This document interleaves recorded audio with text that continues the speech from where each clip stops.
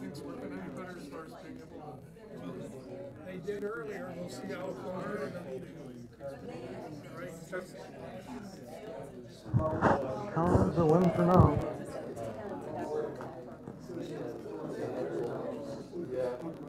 Where did my...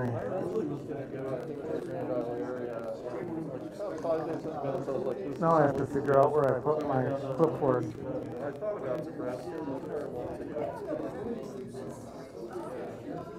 I wonder where I put my clipboard.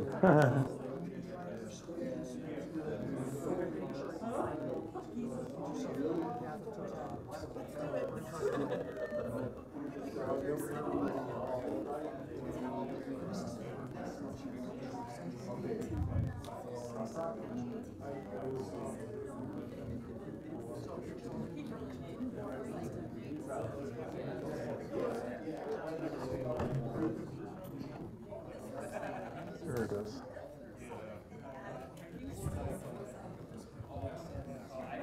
Pardon me. Aha, you almost forgot that, didn't you?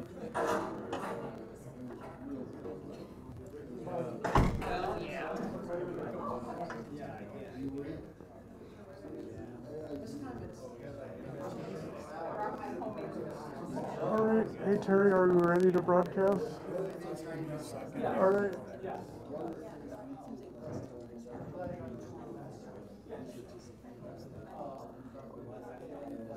Are we going? Hey, everybody. If I can have your attention, please. Hello, everyone. Hello, hello, hello. Good evening, everyone. Good evening. We might need a gavel from now on. Hello, everyone, and welcome to the September meeting of the Madison Astronomical Society. I'm the president of the society, Lawrence Moore, and it's great to meet everyone. It's 7:15, and there's a lot of announcements to get through. First and foremost, it's a great day today to be here at MAS because construction at Yana Research Station, for any of the newbies. Construction at Yana Research Station is now complete, and as of last night, we reopened the site for kind of our usual business.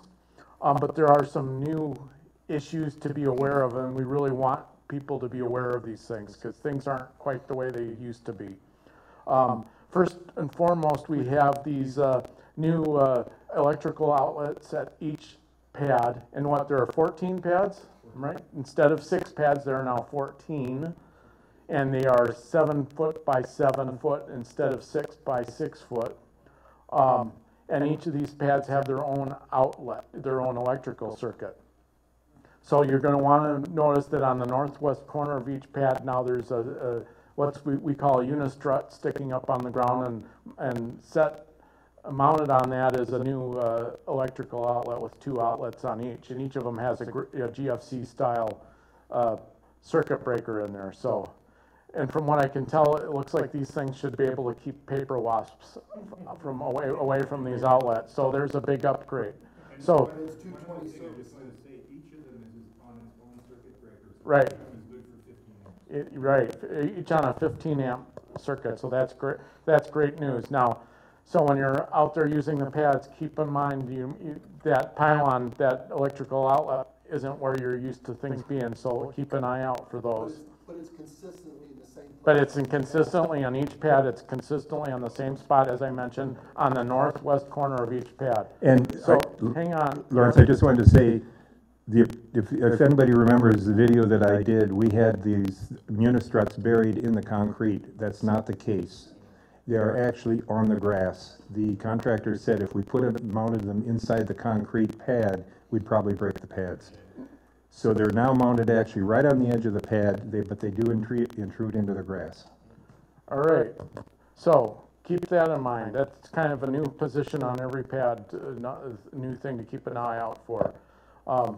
So we need to now keep in mind, some of us have been used to driving our cars in certain areas around there, particularly close to the clubhouse.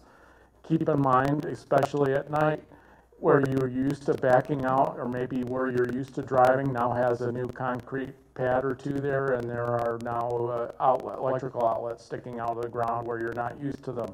So when you're driving your cars, be very mindful of that.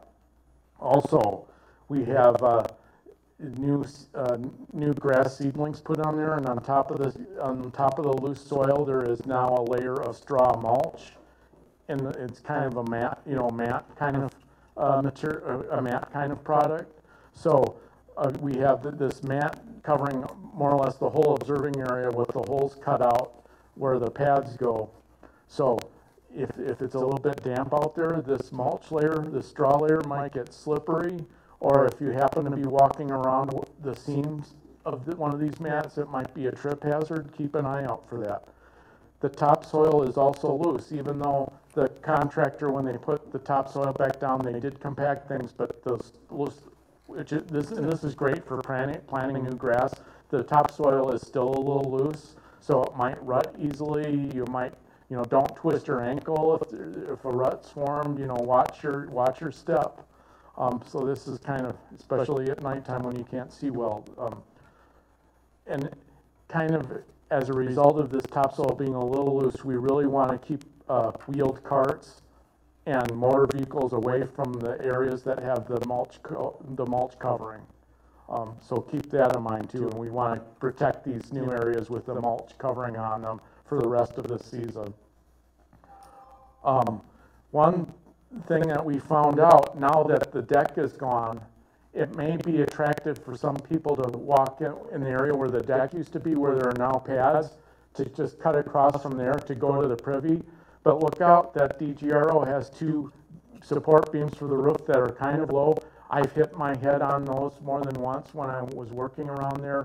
If you're in the dark or if you're not looking, whammo, it's not going to be a fun thing. So we're going to put up some fencing, temporary fencing in that area tomorrow, I believe. Thankfully, Dave happens to have some stuff lying around where we could just quick put up a restrictive fence in that area. So keep in mind of these 6 things. Does anybody have any questions or concerns? And hopefully you can join us there tomorrow. Here, as a segue, tomorrow we are going to meet at Yana Research Station at 5 in the evening, 5 p.m. Weather's looking really good, and what we're going to do is we're going to have a special, in addition to kind of having a reopening of Yana Research Station, we're going to have a remembrance for our longtime member, Win Wacker. He was a member of this group starting in the 1960s until he was graduated from the UW-Madison. He moved away, came back, was a member in the 70s, served as president, and had been a constant presence in this organization since the 90s and since I've been a member, and he sadly passed away last month. So we're going to have kind of a remembrance for him tomorrow. Some of his friends and family have been invited to be there, and we're also going to have some light snacks and some light refreshments to go along with it. And although depending on which forecast you look, it's looking like it could be clear or it could be a little bit cloudy. Weather permitting, we might even do some observing tomorrow night. So we hope to see many of you there at Yana Research Station tomorrow at 5 p.m. Does anybody have any questions or comments? Oh, yes, Ed? Just wondering about parking. Parking, we'll kind of figure that out because I haven't, some of the parking should be more or less as it normally is in the area closest to the clubhouse. Maybe not so much anymore because now the pads extend further away from the clubhouse. And I used to quite often park kind of next to the clubhouse, but if you back out from that area now, for those of us who can imagine it, you potentially run over a concrete pad or an electrical outlet or two. So we're gonna, as we're kind of all looking over the site tomorrow, we might want to kind of work some of those kinks out. But the area further away from the clubhouse where we normally park, the area between the Privy and the DGRO, and also that wide open area on the other side of the Arbor Vitae should be fine for parking. And also Carson Yana's adjacent property that used to be a kind of an open field. He has expressed more than once to us that we're welcome to park in that area if we need to. Yes, Jurgen? Yeah, the area between the DGRO and the Privy, there was trenching down there. So there may be room for one car, maybe two if you're lucky. And on the other side of coming in off Kelly Road, the driveway there's also an area that they seeded and covered up. So there's limited parking there also. And keep in mind, if it's an area that has the straw mat covering it, don't park there. And we want to kind of, in those areas too, be, mindful of how much, we don't want to form ruts and things if we can help it. Any other questions? Oh, yes, Kevin? Yeah, just wanted to mention too, there is enough room to turn around there, to pull up by the clubhouse still. You just have to be a little bit careful just not to pull too far away. And that's what worries me, because if people aren't, if they're, not paying attention to just a moment, and they're not, especially at nighttime, it can be a little disorienting. Right. It could be a problem. And I would say too, if you're not going to be there for the ceremony tomorrow, and you want to use the facilities and sometime in the future, I would strongly suggest that your first trip there be in the daytime, so you can kind of get the lay of the land and see how everything's put together before you just show up at nighttime and stumble around and not necessarily know what you're doing, because there are a lot of changes. Great suggestion. All right. So that covers the special events tomorrow. We also have a very special yearly ritual coming up called the membership renewal invoices, which are out in the mail. Do you have an update on that? Oh, sorry. We'll give the microphone a little We're giving time. John a good workout. I'm going to mail all the invoices out on Monday, and everybody gets one, even if you've prepaid, because I also want you to update your contact information if necessary. And we received one new membership tonight, and that's going to set a new record in the time that I've been treasurer as to the number of members of MAS. Right now, once I put him in, will that be at 133? Will he have to renew? Yes. Yeah. Yes. No, I'm just kidding. We'll have to say hi to. We'll say hi in a minute. Yeah. You're going to have two, actually. Okay. You're going to have a second one. Where? High student. Where? He's supposed to be here. I don't know where he is. All right. Maybe he'll get here by the time the announcements get rounded up. All right. So if you happen to want to come here at UW Space Place this Tuesday, there's going to be a guest presentation called "Our Solar System's 5 Billion Year Future" by Professor Melinda Suarez Furtado of the UW-Madison Department of Astronomy. So it sounds like, what happens when the sun's lifespan kind of fizzles out, what'll happen to the solar system. If you're interested in that, this Tuesday night at 7 o'clock is the place to be. Coming up next month, we will be back here for our monthly meeting on Friday, October the 13th. My favorite Friday the 13th in the whole calendar is the one in October, because it's so close to Halloween. Yeah, of course. Duh.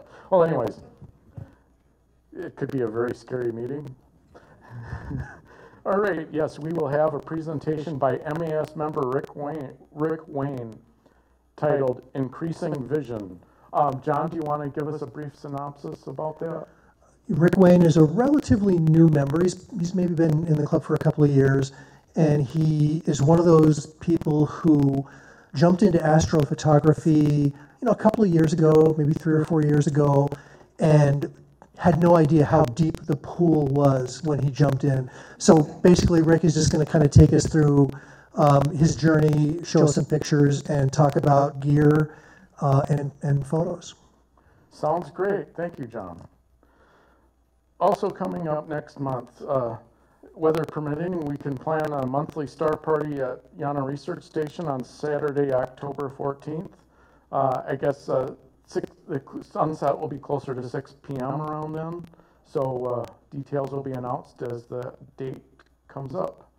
Also on Friday, October 20th, we will be having Moon over Monona Terrace. So for any of you who would like to volunteer for that event, this is where we get 15 to 20 telescopes up on the roof of Monona Terrace, and a bunch of families and people of all ages come up, and many of them look through a telescope for the first time, and it's just a great place to be. So we'll share more details about that as the event comes up. And we'll also be looking for volunteers. Does anyone have any other announcements or concerns that they'd like to share? If not, yes, we did have, I guess it sounds like we did have somebody join the club tonight. Would you like to introduce yourself, sir? Sure. My name's Ryan. I was a astrophysics major at UW, graduated 2020, and I started astrophotography last summer, kind of a couple years ago, but with equipment delays and everything, that took a lot longer. So yeah, I've been just kind of really wanting to get back into the astronomy community, meet some more people. And this is a great place if you're a person that's interested in getting your feet wet in astrophotography or just visual observing. This is a great place to come out and visit people when they're observing at Yana Research Station, and you kind of find out how people like to do things. It's a great way to learn. I have one of these weird things where I have a really short attention span and I forget information really quick. What was your name again? Ryan. It's great to meet you, Ryan. Thanks for being here tonight. Is anyone else? Oh, yes, Jürgen? You want to mention anything about the plaque?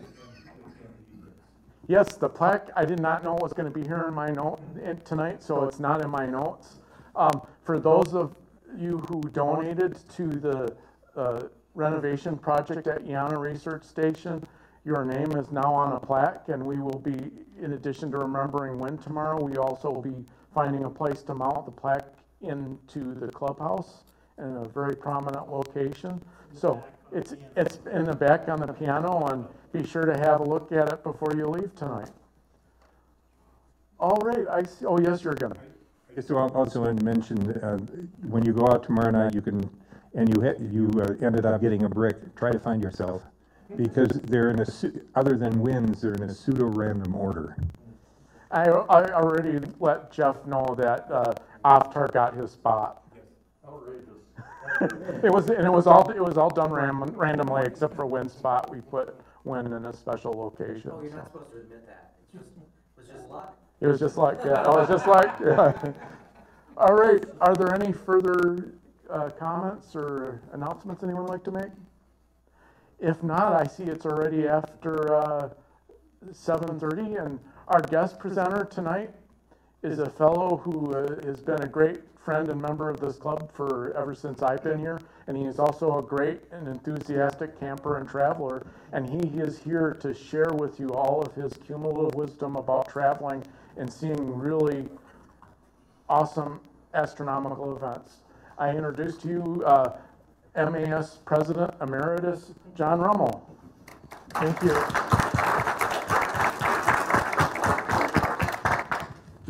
Testing, can you hear me? So we're going to talk about solar eclipses tonight. We have 2 events coming up in the next 6 months, 7 months, including one next month. So I titled it, Why Solar Eclipses Matter and Why Totality Matters More Than Anything. Because when we went through this back in 2017, as the club promoted the 2017 eclipse, I learned that people who are not amateur astronomers, members of the general public, think differently about solar eclipses than I want them to think. And so tonight we're really going to sort of focus on some things that the general public might not be aware of. So if you came here tonight to learn about the eclipses, you're in the right place. The photo that I'm using there is one of Dan's, Dan Hislop. In 2017, I was standing about 50 feet away as Dan took this photo. We observed together in Central Oregon, and I'm happy to say that we're planning to observe again in Southern Texas in April. Families, doing this trip, together. So, 2 events. The first one is an annular eclipse, and this one happens next month in October. And an annular eclipse, for those of you who don't know, is different than a total eclipse. An annular eclipse is a subset or part of the subgroup of partial eclipses. It's not a total eclipse. You've heard of the supermoon phenomenon when the moon is closer and bigger, and everybody on the internet tells you how it's going to be so big that it's going to take your breath away, and then it just looks like the moon. The moon's size is very subtle, but it does vary. And annular eclipses generally happen when the moon is further away in its elliptical orbit around the Earth. So the angular size of the moon is a little bit smaller, and it's not big enough to cover the disk of the sun. And so you get what people have called the ring of fire. The Latin word annulus means ring. And so an annular eclipse is spectacular, and it's definitely worth seeing. And I'm going to talk about how you can do that tonight. But an annular eclipse and a total eclipse are very, very different, and we'll talk about how. The other event is the Total Solar Eclipse next April, April 8th, 2024. And this is the main event because totality is something that if you've never seen, that you really want to take the opportunity to see. And next April is a great opportunity, and I want everybody in this room who hasn't considered making the road trip necessary to do this to really consider strongly why you need to do it. So tonight, I'm not really going to talk about the science of eclipses. I'm not going to talk about the historical importance of eclipses. I'm really just going to share some general information and background, and I'm going to try to share some motivation for why you should make an effort to do this. I also want to point out that next March, the meeting preceding the April eclipses, March 8th, exactly 1 month prior to the eclipse, Jeff Schockler, who is in the room, and Bob Hamers, another member of ours, are going to do a presentation. Now, Jeff and Bob have not let me know the particulars of their talk, but I'm assuming that they're going to talk a little bit more about photography, how to take pictures, what to know, what kind of equipment they're going to use, and what kind of equipment you might be able to use. Theirs is going to be a more nuts and bolts kind of a presentation. I'm not sure who is the nut and who is the bolt, but Jeff and Bob will let us know that in March. So that's what we're going to do tonight. But first, we'll look back to August of 2017. This is an event that many people in this room participated in. Many of you took the trip necessary to get yourself into the path of this event, which means you got yourself under the moon's shadow. And for those of you who did that, you know what I'm talking about. For those of you who have never done it, and maybe in August of 2017 you took a pass because you had to work, or because there was something else going on, or you settled for where you were, and saw a partial eclipse, that was great, but I'm going to try to convince you tonight to go further. This is one of my daughter's pictures from that event, set up again, just feet from me and with Dan and his family. And she is very thrilled with these pictures. She and I are getting together again for the April event in Texas. So it's definitely worth doing. This is my picture. I only set up a camera with a wide field lens. And so in that picture, you can see my daughter right here taking the pictures that I just showed you. And over here is Dan at his telescope, Dan Hislop, and his whole family there observing the eclipse in Oregon 6 years ago. And I'll point out to you that Dan and his family spread out some sheets on the ground. There, you can see them over there on the right. We'll talk about why they did that in a little while too.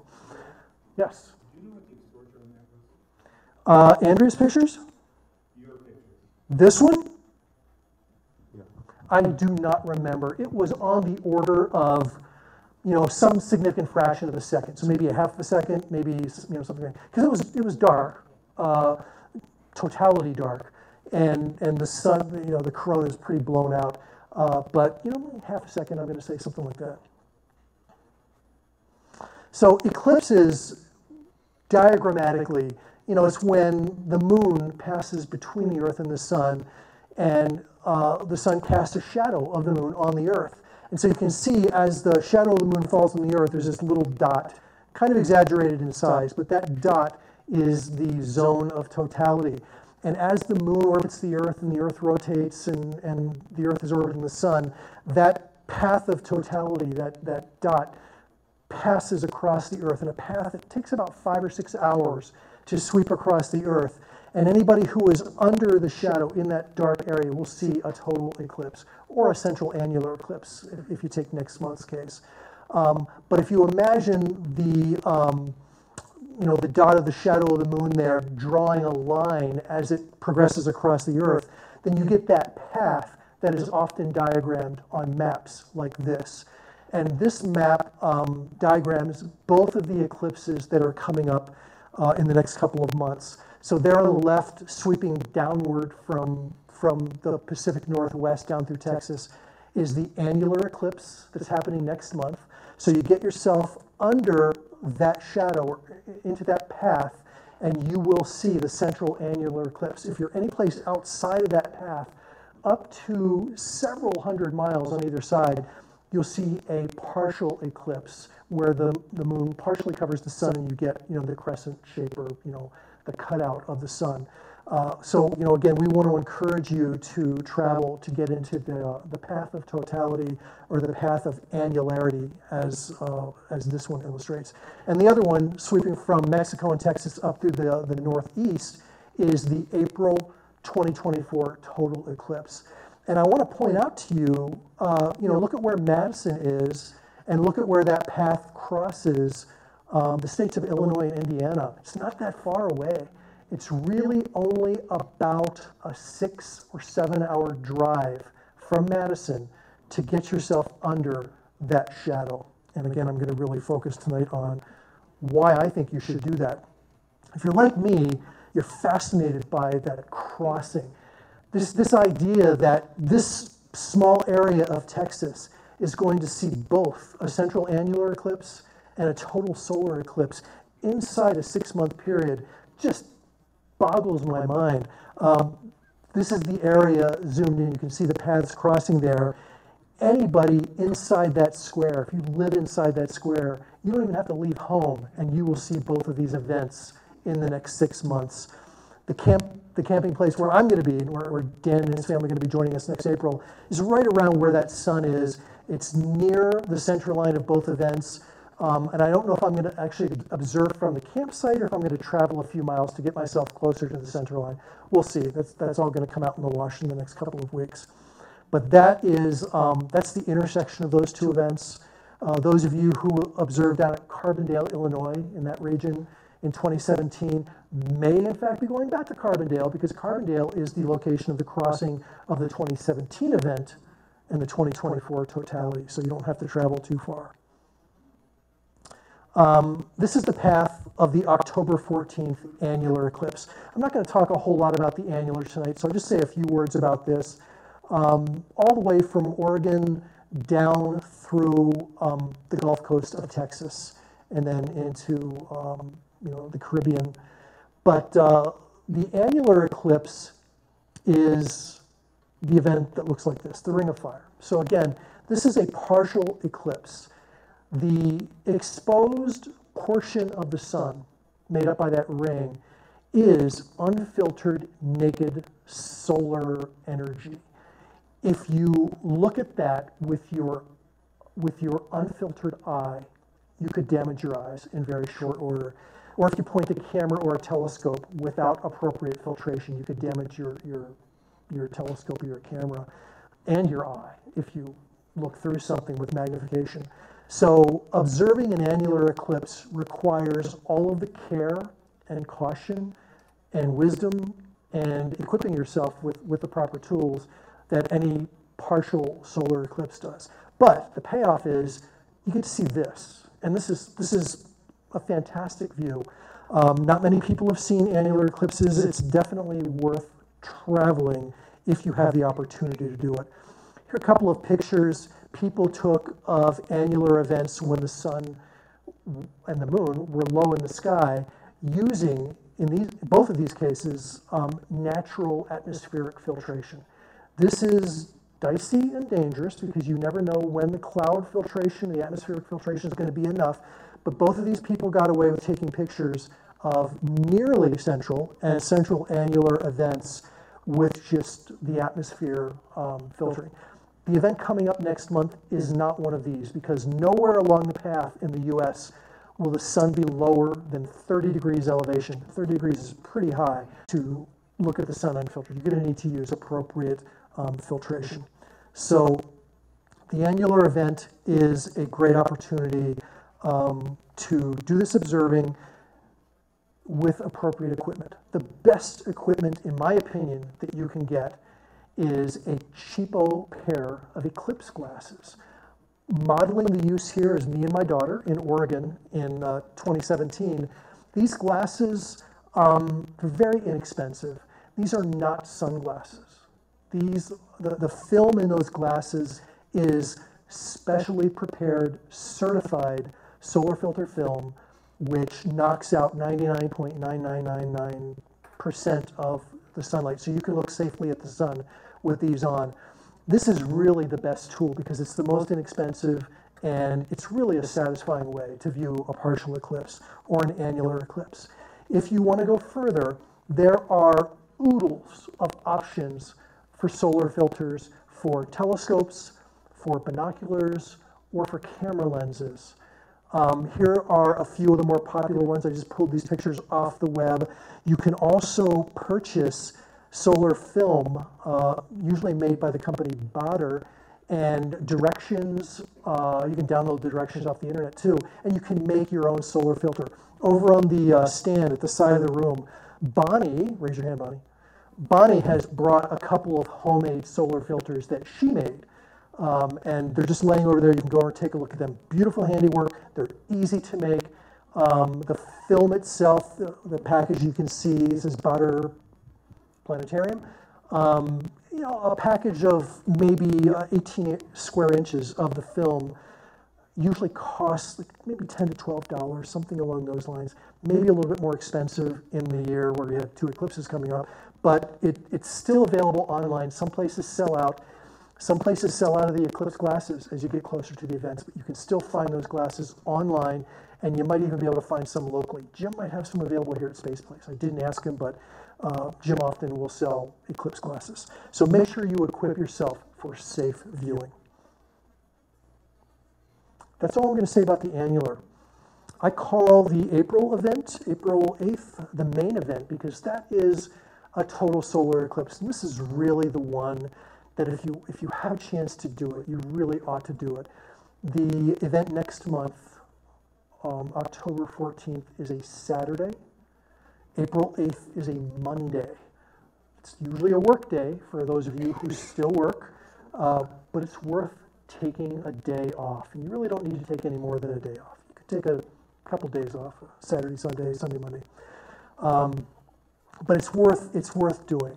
And again, the path from Mexico up through Texas, crossing a number of states, this is a diagram that they call it the best cities.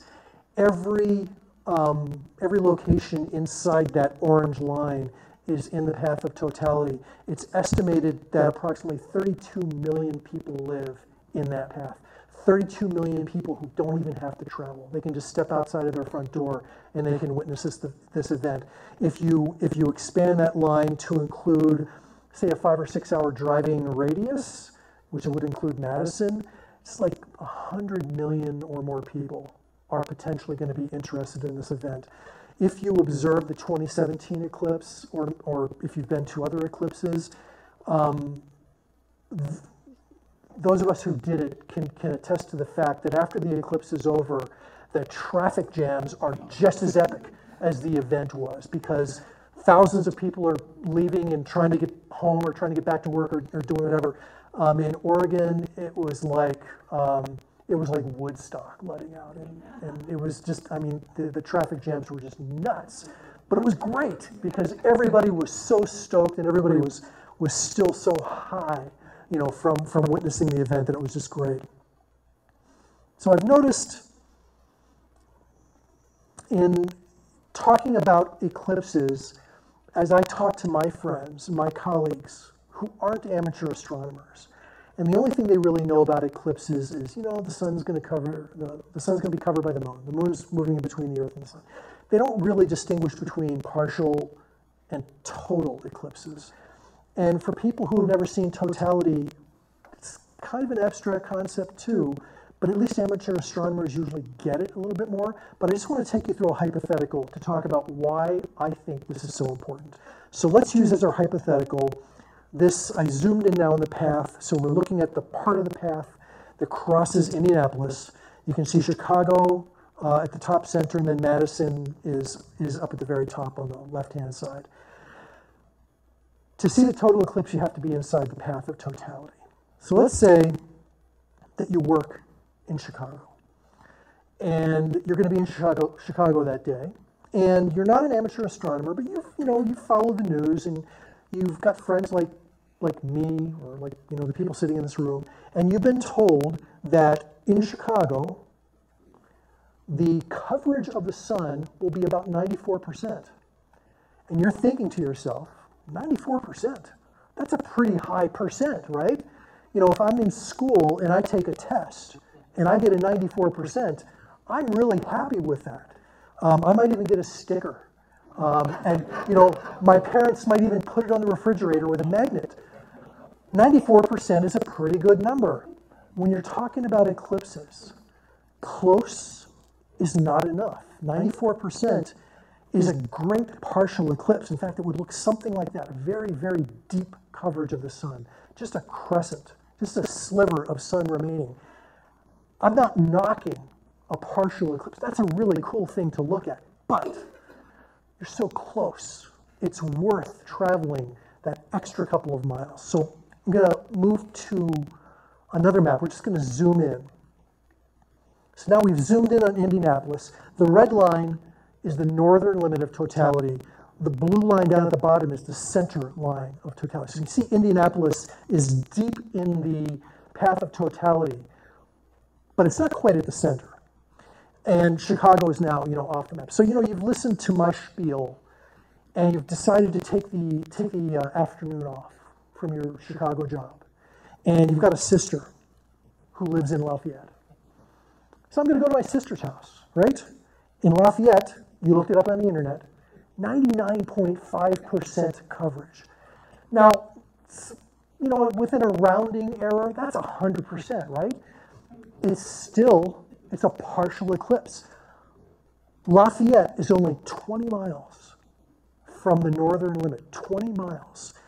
And that last 0.5%, that last 20 miles makes a difference. Now, I couldn't find a picture of a 99.5% obscured sun, but it's a very thin crescent, thinner than this, but it's still not totality. The exposed chromosphere, light-emitting surface of the sun there would be so bright that you're still risking eye damage. You're still risking camera damage if you look at it with an unfiltered eye. You're not going to see totality in Lafayette. Lafayette is only 20 miles. So you look at the map, and you look directly due south, and you've got Crawfordsville, Indiana. I've been to Crawfordsville. I used to live in Indiana. Crawfordsville is just inside the path, just barely inside that line. Crawfordsville would be a good location, if you drive that last half an hour south of your sister's house in Lafayette. Crawfordsville has 100% coverage. Crawfordsville will see totality. So if that's as far as you can go, if that's all you can do, get to someplace like Crawfordsville. You see totality. You see a total solar eclipse. The downside is that Crawfordsville, its proximity to that northern limit, it's very close to the edge of the shadow path. Crawfordsville only gets 40 seconds of totality. 40 seconds. Now, it's going to be a great 40 seconds, but it's only 40 seconds. If you were, for instance, to go to downtown Indianapolis, about an hour away by car from Crawfordsville, downtown Indianapolis also sees a total eclipse 3 minutes and 51 seconds. If you go even closer to the center line, which is to the southeast of the center of Indianapolis, the eclipse there is 4 minutes and maybe 4 minutes and 10 seconds, something like that. So central Indianapolis at 3 minutes and 51 seconds. That's really, really good. You want to get into the path of totality, and you don't want to limit yourself just to the edge. You want to get closer. Although there are people who actually seek out the edge because there are some phenomenon that you see, like the Bailey's beads and some of those edge phenomena that you can see from the edge of totality. But I recommend you get as deep into the path as you can. It's really worth going. Now, to illustrate why it's worth it, I'm going to show you some video. This is a video that was taken by an astronomer named Fred Espenak. Fred Espenak, now retired, he was a solar physicist with NASA. Fred Espenak is the veteran of something like 70 eclipses in his life. He travels the world. He got paid to do it by NASA. But Fred often will film video. The voice you hear, because this has audio, and I hope that it's loud enough through the system, the voice that you hear primarily will be Fred's voice. But I want you to listen to this. The pictures are cool too, and you'll see his video of the eclipse. But I want you to listen to the audio, because I want you to listen for the emotional content of the experience of the people who are observing this with right now. He's in China, and I think that he's with a lot of Americans, so there are a lot of English speakers, but I believe there are also a lot of Chinese nationals, a lot of non-English speakers, potentially non-English speakers, but just listen to the response and the reaction.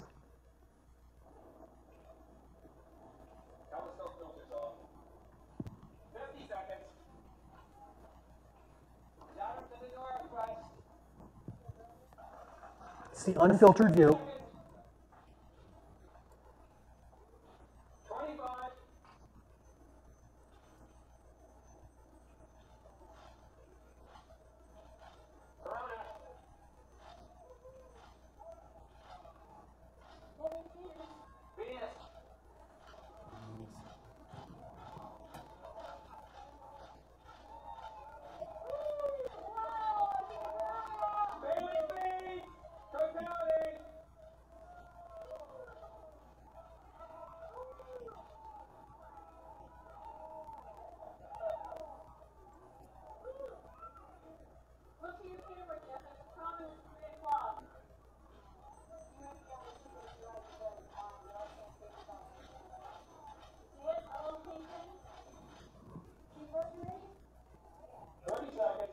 Thirty seconds until the end of totality. 25 seconds. Look at the horizon. Oh, look how bright it's getting. Look at the shape of the shadow cone. 15 seconds. Chromosphere. 10 seconds.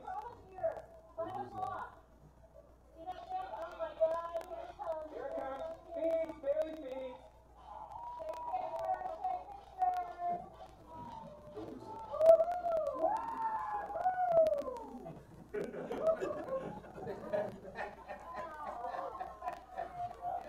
A virgin was just sacrificed.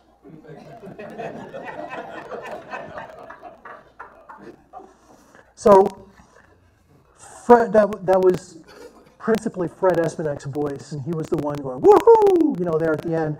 And this guy's seen 70 eclipses. It happened where we were in Oregon. I've heard from people who were in Illinois. There is something about the experience that it elicits responses from people that you generally only see on roller coasters. It's an amazing experience.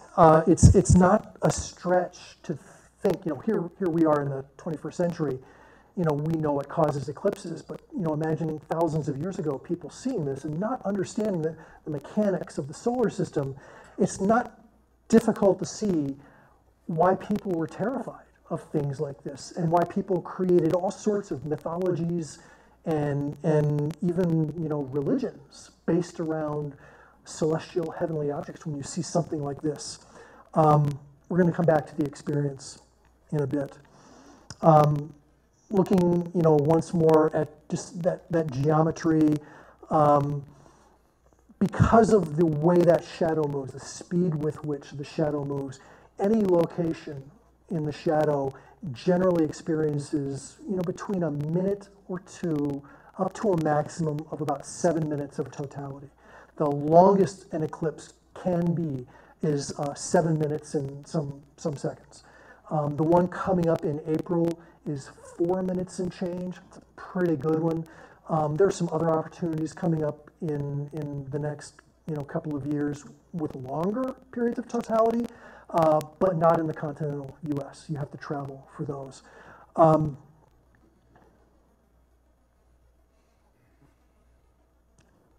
Just an illustration, I created this with Starry Night. This kind of puts you at a perspective from some distance, viewing as the moon crosses between the Earth and the Sun. You can see the shadow there appearing. This is the 2024 event, and you can see the shadow now sweeping up across the United States from Texas to the Northeast. So that's an animation. We don't have to just stick with animation, though. This is another animation. This is illustrating the broader shadow, which is where you would see a partial eclipse, and that dot in the center, which is where you would see totality. Again, greatly speeded up. That's what the shadow of the moon will do on April 8th, 2024. And this is actual photographic footage from a Japanese weather satellite from a 2016 event. And you can watch as that shadow sweeps across Indonesia and the Western Pacific Ocean. So that's actual footage of the shadow. And even better, this is the 2017 event. Here we go. So you can see the shadow crossing there in August of 2017. And yeah, that one only plays once. So it's worth doing. This is the 21st century in total eclipses. So this is all of the events in the 21st century. So you can see the 2017 event that we experienced 6 years ago. Here's the April 8th event that is upcoming, and I'll talk a little bit more about the other ones that are coming up. But just a quick word about weather. People talk about, where do I have the best chance of getting clear weather? This is just a map showing the percent of sky coverage with clouds, and you can see how the numbers are lower down in Texas, and as you head toward the middle of the country, the numbers get higher, and there's a pocket up there in Ohio where they get into the 70% range. So, statistically, your best chance is in Texas, but not by that much. I mean, you can get clouds on a given day, a given hour, anywhere. We got really lucky in the 2017 event that almost everybody, coast to coast, had good weather. There were a few exceptions to that, but most people got to see totality. We're crossing our fingers for April. This is just a color-coded map now where the blue shows the best percentage, the least median cloud coverage. You can see Mexico is the best bet. As soon as you cross into Texas, you start to get into that green, which is around a 50% probability point. And then as you go up into Indiana, Ohio, and the Northeast, the percentage, the median fraction or chance of clouds increases as you go toward the Northeast. It means nothing, again, because it all depends on where you are on that day. And most people plan their observing destination with the contingency of mobility. That if the day before, the forecast for the 8th is terrible where you are, you want to be in a position where you can hop in your car, check all of your forecast apps, and drive a couple hundred miles to where the probability might be a little bit better, where that hole in the clouds might be. I hope you don't have to do that. I hope I don't have to do that, but it's always a possibility. There are a lot of people who have traveled hundreds or thousands of miles to see an eclipse and gotten clouded out. It does happen. John, are you bringing your passport? I'm going to have my passport, but I don't have a contingency plan for traveling in Mexico yet. I don't know what I'm going to do.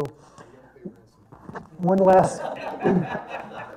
This is just a graph that shows location by city, so you can, again, see those Mexican cities are where the graph dips the lowest. Once you hit Texas, our location is very close to Uvalde, and as you travel east and north, the percentage, again, it's a probability, equation, but the probabilities get lower as you travel northeast. But the differences aren't that great. The differences, being in Texas is not that much better than being in Buffalo, Rochester, New York, for instance. So, you go where you can go and you hope for the best.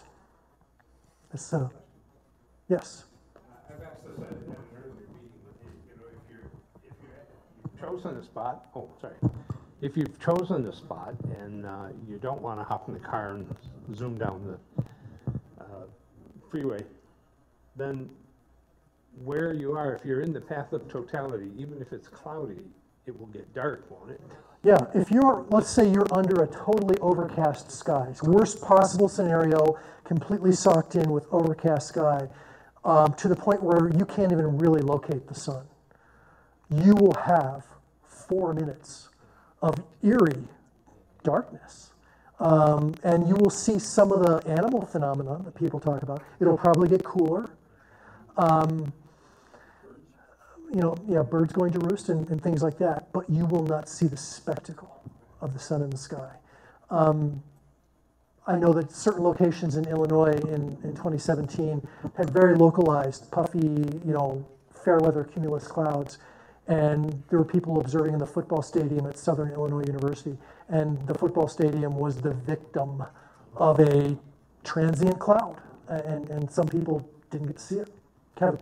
Yeah, John, just a word of warning. If you are in a position where you're going to pick up and move to another location, don't expect to just pull off of an interstate.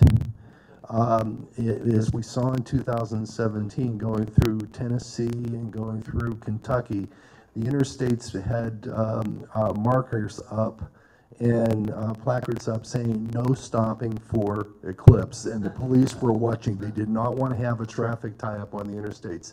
So make sure that you get off onto a side road or something like that. Don't plan on pulling off on interstates. Definitely not on interstates. And if you do find yourself in that situation, there will be hundreds of other people who are also in that situation. Competition for those spots to pull off, whether it's a rest stop or a side road or something like that, could be fierce, and it can get dicey because there are a lot of people competing for those spots. Jürgen? I was in Nebraska for the last one, and if you got off on the country roads, every farmer was charging $25 to $50 to watch the eclipse. So they were making a lot of money. Yeah, and the one we stopped in, actually, they were feeding you. They charged $50 for a car, but they fed you. That actually is cheaper than parking for the football games on Saturdays. Just a word about planning. If you're sitting here in September and you haven't made plans yet for April, you're probably not going to get a hotel room within 100 miles of the ground path, of the shadow path of the eclipse. If you do find a hotel room, don't be surprised if the price is 4 to 5 times what a normal hotel room. So if it's like the place where you could normally expect a $100 hotel room, don't be surprised to see them going for $500 or $600. Sometimes requiring a 3-day stay. Yeah, it's dicey. Camping is great if you are equipped and ready for camping. Camping is much easier, but all the campsites within the path are long since reserved. It's the point now where planning is difficult, but not impossible. And because you only have to travel to Crawfordsville, Indiana, the closest location from Madison, there's no reason you can't drive down, find a coffee shop or a mall or whatever, pull into a parking spot, get out of your car, enjoy the eclipse, and then get a bite to eat with a few thousand of your best friends. You can do it. It is doable because you don't have to necessarily stay overnight if you just drive to northern Indiana. You have to expect the traffic, though. The traffic. You can't just expect to sneak in 10 minutes before it happens. The traffic is going to be an issue, especially getting out, more so than getting in, but getting in too. Local time in Indiana, it's I believe it's about 2 p.m. totality. So you're talking about the middle of the afternoon, give or take a few minutes. Yes? local Piggly Wigglies were having an event where they were selling T-shirts in their parking lots. I saw the eclipse at the Piggly Wiggly. Yeah, the buzz will be growing to the point where people now might not be thinking about charging $25 to park in their wheat field, but in April they will be thinking about that. The buzz will grow, and there's going to be a lot of press around this. It's going to be a very hot item come that first week of April. I just wanted to say one quick word about the Saros cycle. This is the most technical thing I'm going to do. The Saros cycle is just this name for this phenomenon where the position of the sun, the moon, and the earth tend to repeat on a period of about 6,585 days. It's about 18 years and a fraction. And that means that eclipse phenomenon will also repeat because eclipse depends on the position of the sun, the moon, and the earth. And so this is how astronomers thousands of years ago were able to predict eclipses. So 6585.3211 days comes out to about 18 years and 11.3 days. And that 0.3 ends up being really important for a reason that will become obvious. So I want to go back to the eclipse of March 7th, 1970. This is an important eclipse in MAS history because in March of 1970, 20-year-old Eric Thiede, who I see is not here tonight, and Win Wacker, recently deceased Win, traveled to Mexico to see this eclipse in what has become kind of a legendary trip in the annals of the MAS lore. Eric talks about this trip often. This was part of Saros 139. If you move forward 18 years, 11 days, and a third, about 8 hours, the circumstances repeat. So there's the period again. So here is the eclipse of March 18th, 1988. And if you look at the shape of the eclipse path, you see it's almost identical, but because of that 8 hours, that third of a day, the Earth has rotated a full third. So instead of being over the eastern United States, in 1988, the eclipse was over the western Pacific Ocean, but the shape of the event was the same because the circumstances of the sun, the moon, and the earth basically had repeated identically. Fast forward another 18 years, the eclipse of March 29th, 2006, there is the same shape, basically the same eclipse now taking place over Africa and Eastern Europe. And you go forward another 18 years and you arrive at April 8th, 2024. And this is basically, as the ancients used to say, one turn of the wheel. It's the same eclipse that Eric and Win observed back in 1970. And Eric is going to be there. I'm disappointed that Eric didn't make it tonight, but Eric is planning, I believe, to go to Texas, not far from where it will be.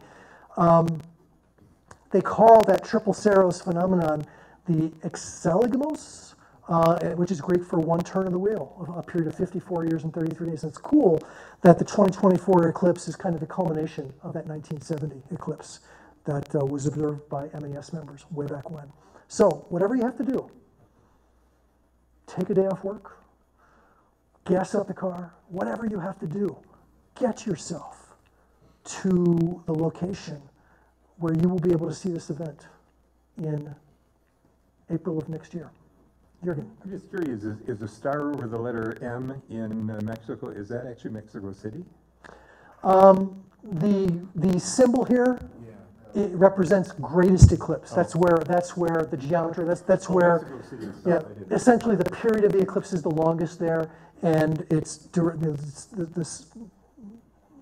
shadow is the roundest because the geometry with the center of the earth and so forth is the most exact. So that's the central part of the eclipse, and then it's kind of, the shadow is elongating as it travels up the northeastern U.S. from there. Yes. Will that then be at Mexico there, will that then be the 7 minutes, or how long will that be? And the maximum time in Mexico, I believe, is close to, but not over 5 minutes. It's like 4 minutes and 50 seconds or something like that. By the time you get into Texas, it's probably not even quite that long, maybe 4 minutes and 30 seconds. So this eclipse is not close to being a 7-minute maximum. This is a 4 minute and a fraction maximum eclipse. But yeah, you get the maximum time in Mexico as you travel toward the northeast. The time slowly shrinks, but I don't think it gets under 4 minutes anywhere in the continental US. So if you want information, there's a lot of information on the internet. This is just the only website that I'll highlight, the greatamericaneclipse.com. Great American Eclipse is like a one-stop shop. You can get information about filter material, about photography, about prospects for weather, prospects for hotel rooms or campsites. You know, it's all there. It's a great site, but there are lots of places on the internet that have this kind of information. Yes? Is that Saros repeatability the same for the one that we saw 5 years ago? The 2017 eclipse is part of a Saros series. So the circumstances of the 2017 eclipse, if you add 18 years and 11 days, will be repeated in whatever, can't do the math that quickly in my mind, but yes, 2034, 2035, something like that. So yeah, and that's true. That's how in the ancient world, 2,000, 4,000 years ago, people could look at the circumstances of an eclipse. If they knew approximately where it was visible, they knew about that 6,585 days plus a third. They could rotate the Earth and they could say, there's going to be an eclipse close to us. They couldn't pin it down exactly, but they could get pretty darn good for 3,000 or 4,000 years ago, which is pretty astounding. And they were doing it because they understood the Saros. They understood the Saros. If you miss April of 2008, you have 2 opportunities coming up.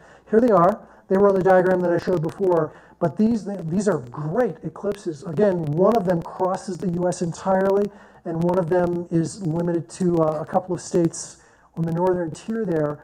This is August 23rd, 2044, and August 12th, 2045. These are the next opportunities in the continental U.S. This is what makes April 2024 so compelling, because if you don't make this one, short of making international travel plans, because there are a lot of opportunities between now and 2044, but this is the next chance that you have in the continental US. So that's 20 years down the road. The one that I'm interested in is the April 23rd, or August 23rd, 2044, because when you hit the end of the path like that up in Montana and North Dakota, that's right at sunset. So that's a sunset, sun 2, 3, 4 degrees, deeply eclipsed, all of a sudden totality right there on the horizon, and then it breaks out. Just wonderful opportunities, you know, if it's clear. And, you know, I'm afraid to talk about how old I'm going to be. I'm going to be, you know, getting up in years by that point. For many of us, April of 2024 kind of represents, you know, maybe our last really good opportunity.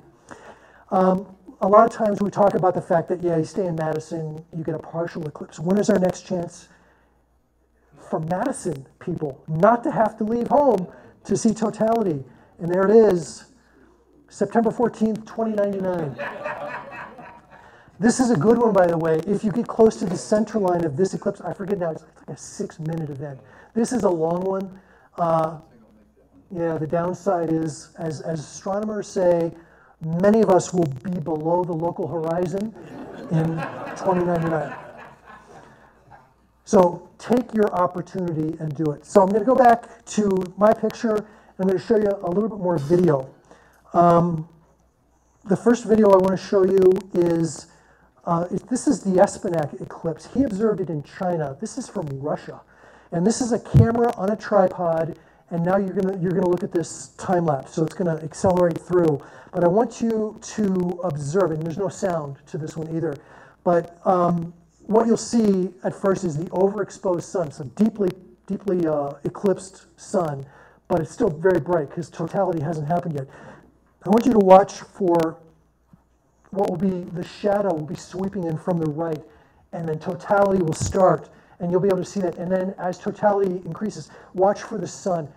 You can literally see that shadow cone passing over this region. Let's see if that video works. So this is partial, deeply partial eclipse, but to the camera it still looks very bright. It'll start to get dark on the right-hand side. And when totality comes, because it's time-lapse, very quickly. And there's Venus, you can see. And now, as it proceeds, watch for the light to come in there from the right, again, as totality ends. There's the light. Shadow is creeping, and it's over. And so that very quickly time-lapsed gives you a sense for the drama of that shadow, which sometimes you can see more obviously than other times. People who are at higher elevations have a better chance of seeing the shadow cone dramatically. I've heard people observing from mountaintops, not only see the shadow cone as it approaches them, the distant mountain peaks illuminated by the sun start to wink out one by one as the shadow races toward you. Very dramatic, very cool stuff. This guy, I'd never heard of him before. His name is Derek. I don't know his last name. Derek is a YouTuber. He's a science educator, shown here with a model of the atom he sells.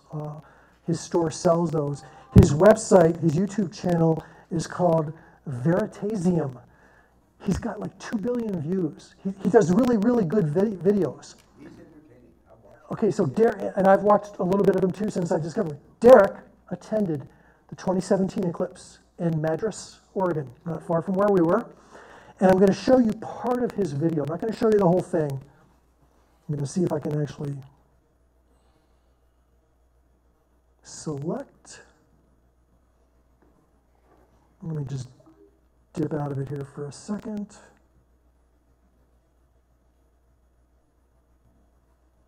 I don't want to bore you with the whole thing. Oh, crap.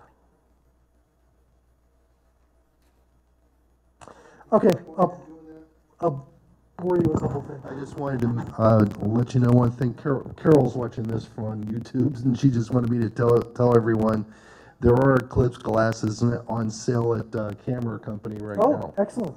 Thank you, Carol. Okay, so I don't see any way. I was going to skip forward to a certain time, but I don't see a way to do that. This guy, Derek, has a little bit of a Jimmy Fallon vibe. If you know Jimmy Fallon, late night. Let's just watch. It's August 21st, 2017, the day of the Total Solar Eclipse. I'm in Madison, Oregon. The skies are clear. My sky tracker is going to move the camera with the sky so it compensates for the Earth's rotation. That should help me keep the sun. So I was going to skip all this, but I don't see how I've got my controls on there. Because he's a science educator, and he's a good science educator, I want to point out a few things about his program here. So here he is on the hillside. This is C1. You just see the moon entering on the top right side.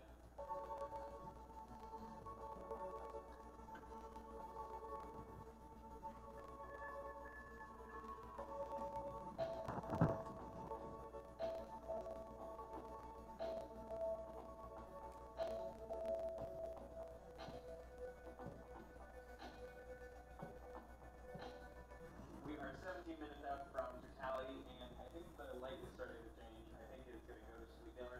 There's a bit of like a cold wind coming in from the side. Can you guys feel it? It's getting kind of cool, and it's getting darker. I'm really excited.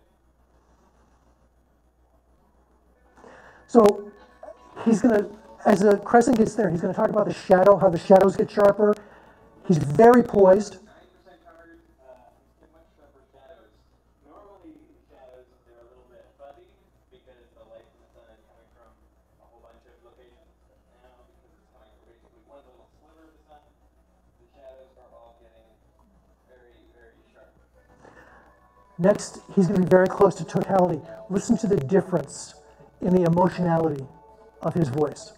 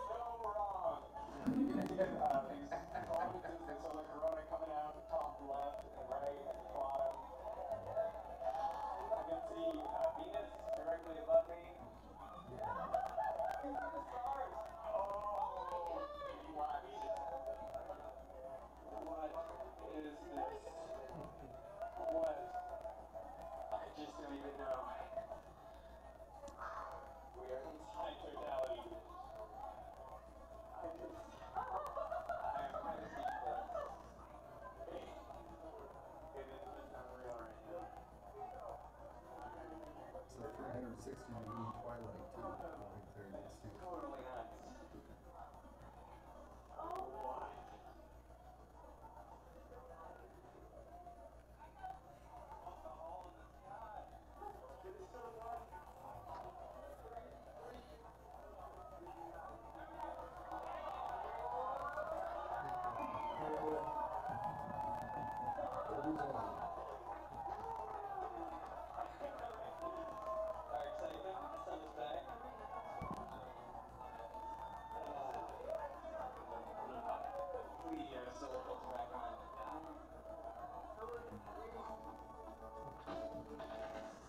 So I'm going to stop it there. I love that because, you know, this guy is a science educator.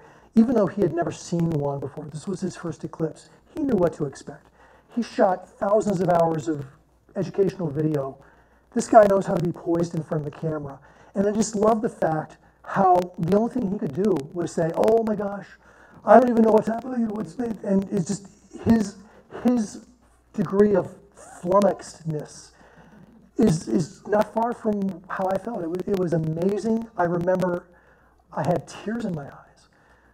And my daughter, who was stoic and she, you know, hardly ever cries, she was looking at me and I could tell, you know, she had tears in her eyes too. It was like, it was an experience. It was amazing. And that's why it is worth driving that last 20 miles or 200 miles or however many, you know, miles you are away from totality to get yourself to totality.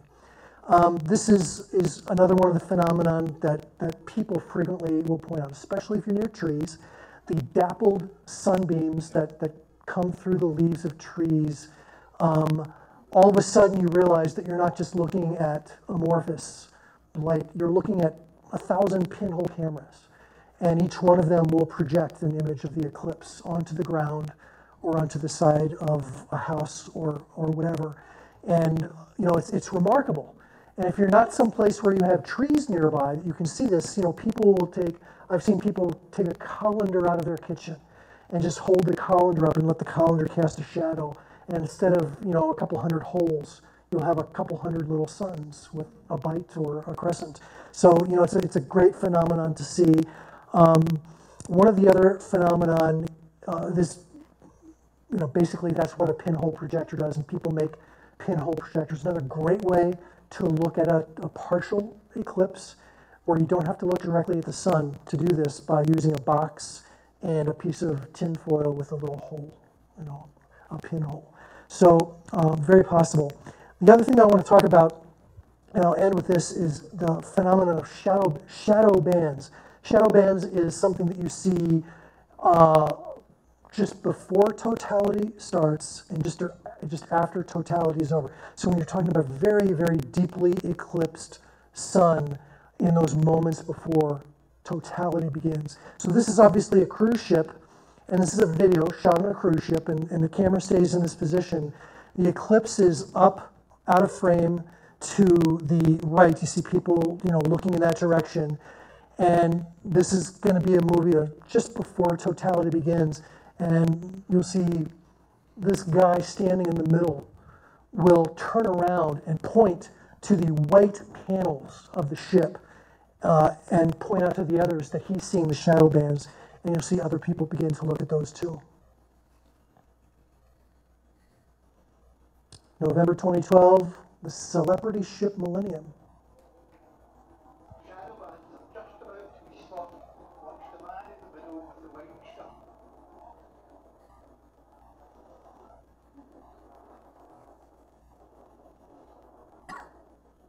So to switch to another view on the white wall. It's hard to see, but once you see it, it's unmistakable. Rapidly moving, shimmering shadows. And basically, it apparently is that very razor-thin sun casting shadows on the movement of thermal atmospherics.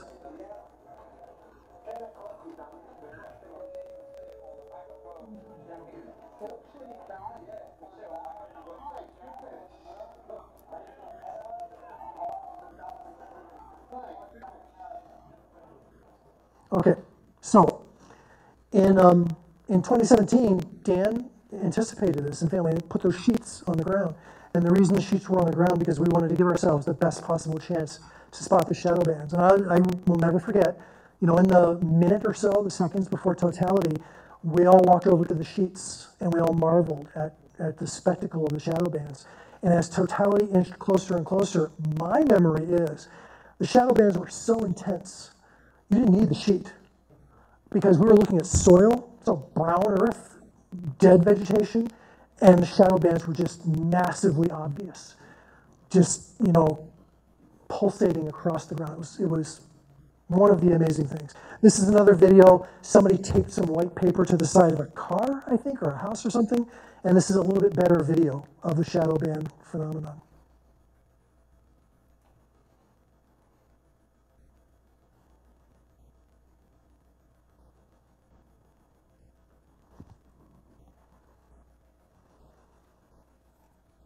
And they'll put the timings up on the screen so you can tell that this is 90 seconds before totality begins. Can't really see anything yet.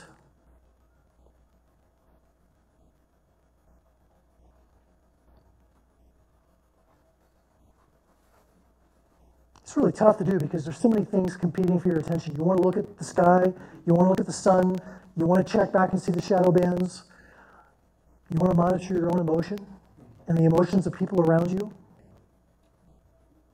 60 seconds. And now you'll start to see them. And as that 60 seconds winds down to 0, they get more intense. And you'll actually see, the camera stays pointed at the paper. When totality begins, you'll just see it get dark.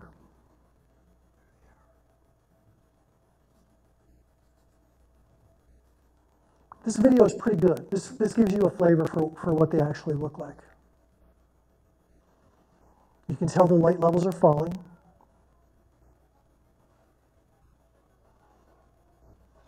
And apparently this doesn't happen with every totality. Sometimes you see shadow bands, sometimes apparently you don't. But this is a really good illustration. Now we're down to just a few seconds. And boom. And you can hear the reaction of the crowd.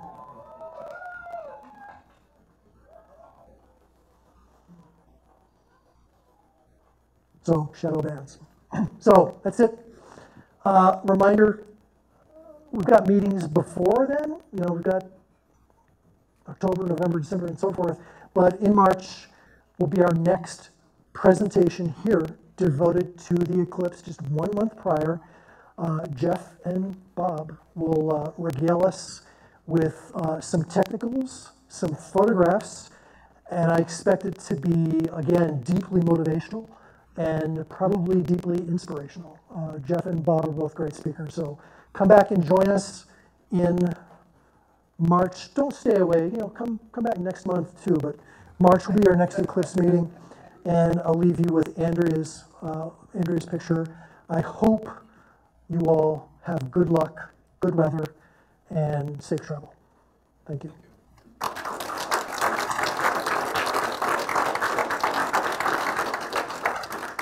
Any questions? You're good. I'm sorry, let's go Kevin first. Kevin. Okay. You saw Derek there carrying his star tracker too. What's the utility of a star tracker for observing the eclipse? Is it beneficial or?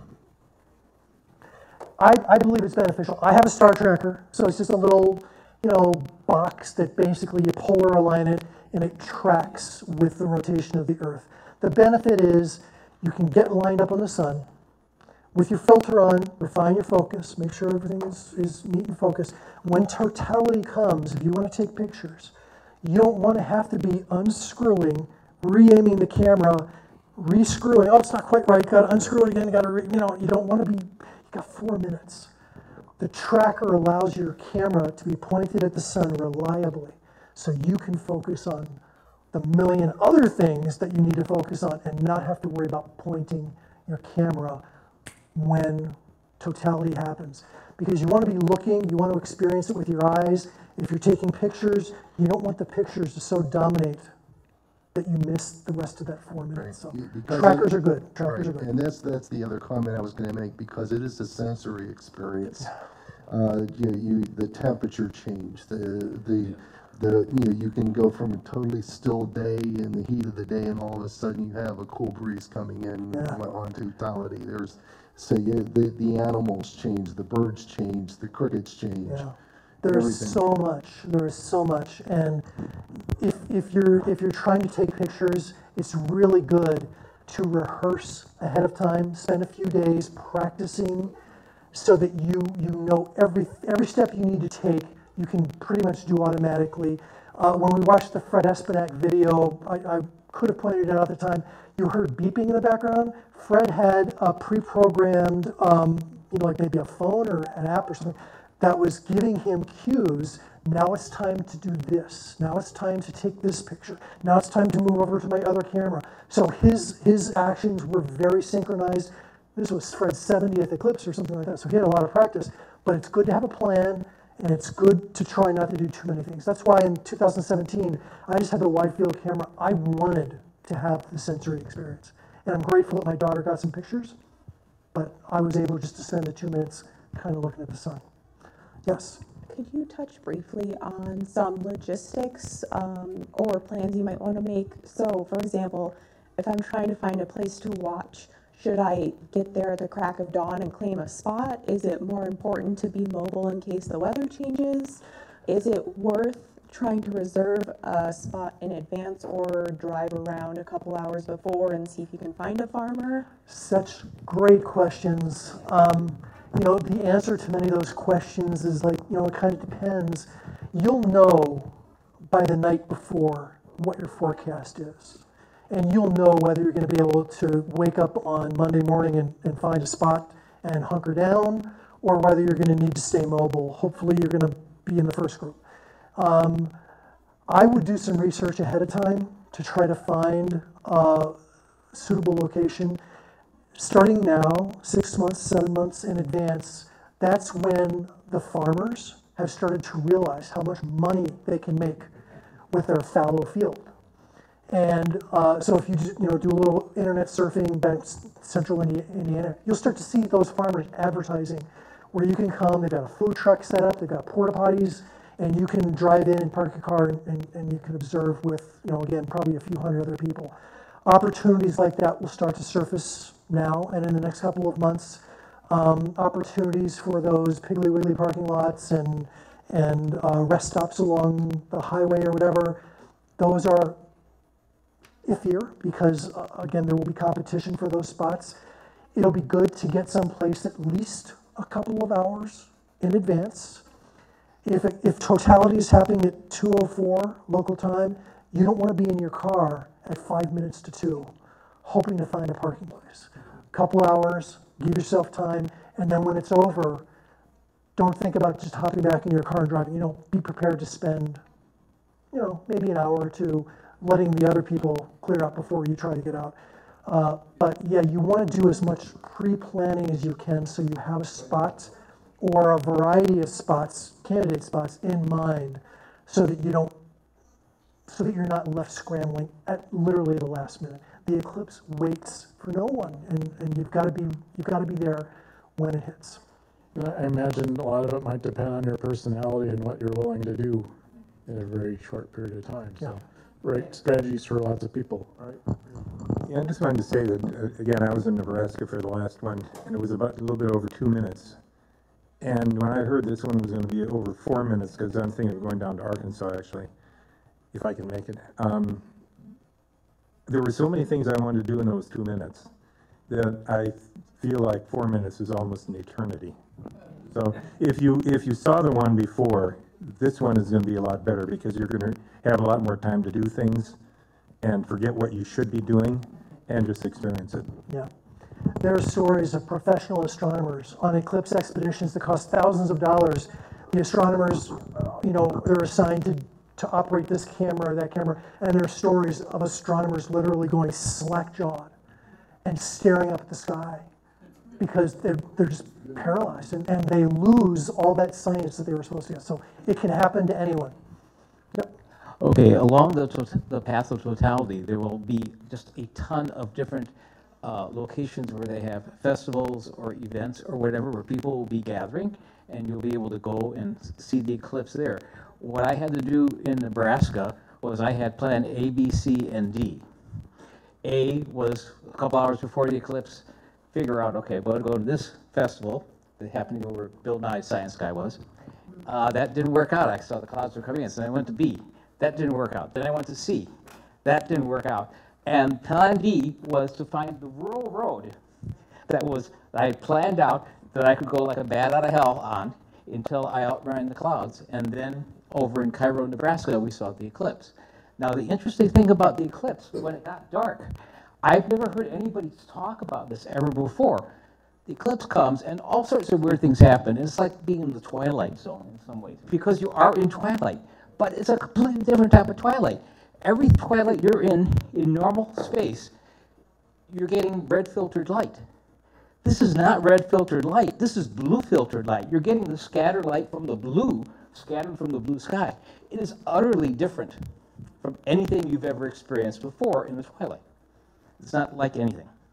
True. Questions, everyone hasn't asked questions before, but just don't forget to breathe during the eclipse. That's my advice. You don't want to pass out. Yes, sir. All right, I have a comment from YouTube that said the Indianapolis airport hotels haven't figured out the eclipse event and had at least a couple of months ago rooms at prices $200 to $250. Everything else was $800 at Hilton, et cetera sites. Good to know. Yes, Ed. Just out of curiosity, how many people saw the last eclipse?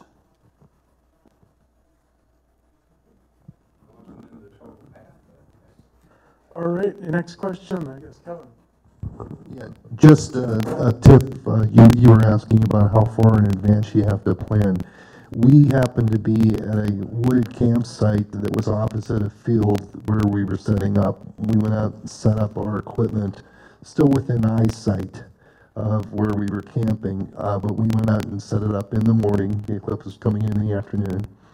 And we were glad we did that, because by the time it was getting close to the eclipse time, a lot of people showed up in that field. We had a coven of witches that showed up in the field.